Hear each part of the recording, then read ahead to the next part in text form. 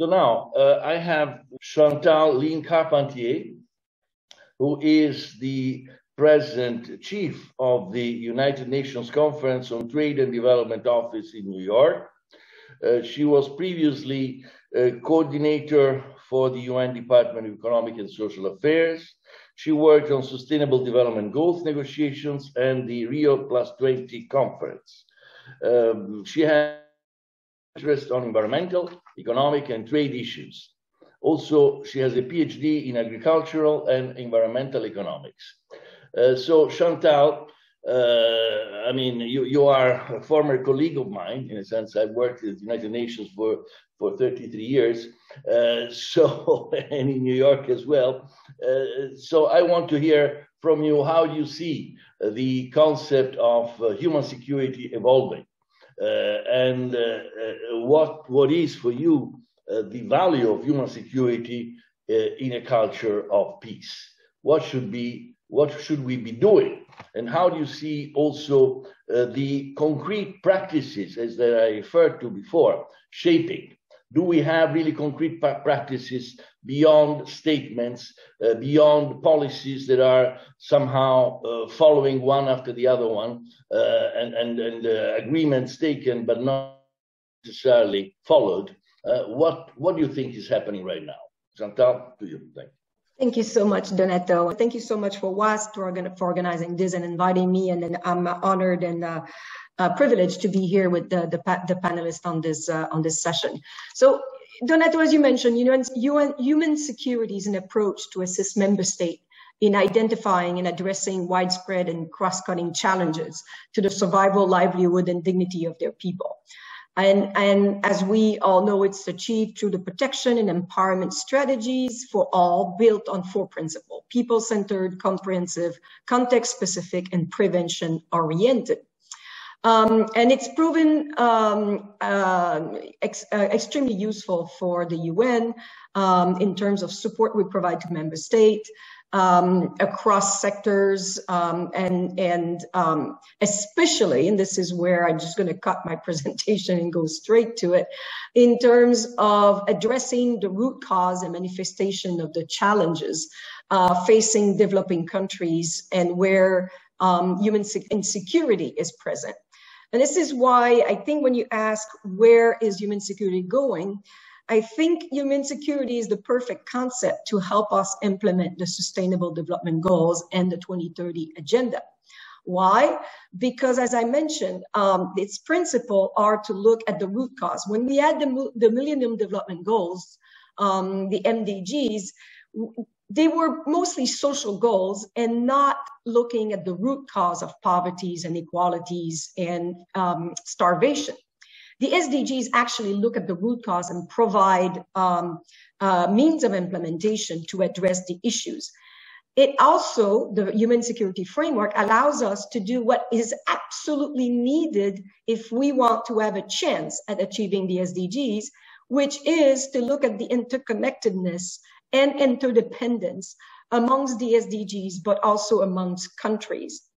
And I'll just give a quick example here.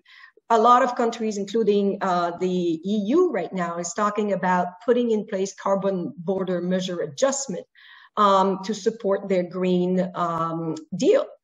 And that's wonderful that the EU is going forward with this Green Deal, and they want to make sure that they protect their industry from leakages of carbon in other countries and for their competitiveness.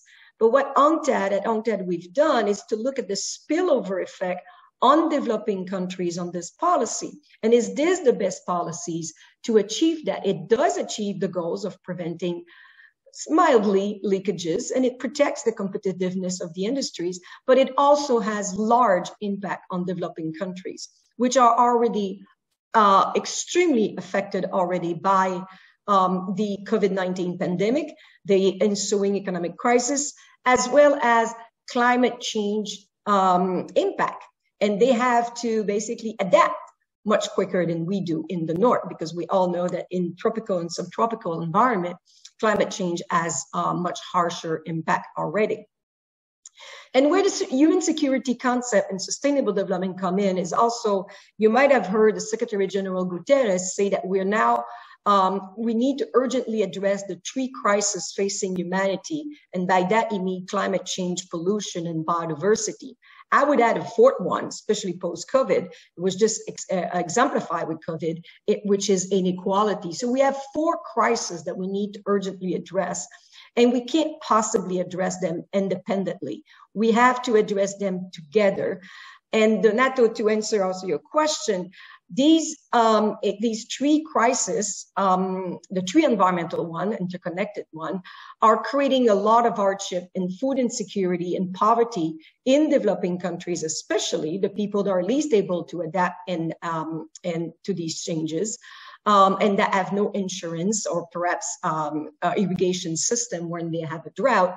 And so it is creating human insecurity. And then if you put on top of it the inequality that are being exacerbated, not including and perhaps just exemplified by the fact that billions of students have been put out of school, but some of the, especially in urban areas and in developed nations, students were quickly able to go back to return to online learning. That was not the case for a lot of students in developing countries and in rural areas in developing countries. And that means that we further exacerbated these inequalities and created a lack in terms of education. The application of human security, therefore, it also recognizes that we need to look at factors that impede economic growth and poverty reduction, localized, looking at the specific situation in one country, and to look at deprivation such as education and health and care and environmental degradation in these context specific, and therefore requires context-specific solution. And what we don't have right now is basically a system of education and therefore leaders that are able to address these challenges in an interconnected way, the way they need to be. Instead, we use isolated knowledge, silo approaches, and stakeholders such as government or the private sector, of the financial sector, the multilateral development bank, each thinking in their turn that they can solve these problems alone, while we know that we can only solve these problems by working together. We need multidisciplinary training, we need cooperation training, and we need also systems approach thinking as well as entrepreneurship mindset if we want to address these issues. And the disruption that we've seen in education, and just to give an example of the interconnectedness of these, has not only affected students, it went well beyond the education system.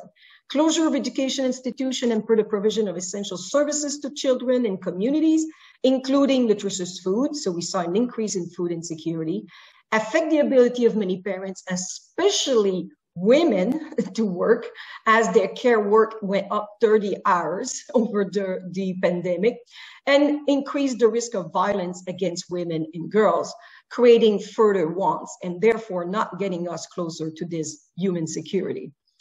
Education, Donato, as we know, is a pillar of the 2030 framework for sustainable development, especially if we can revise the way what we teach and how we teach it, with an approach of leaving no one behind and starting with the furthest behind first.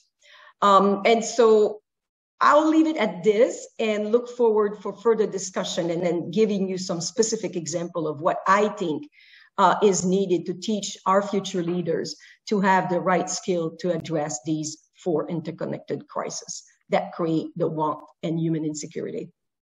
Thank you, Chantal-Line. Thank you very much.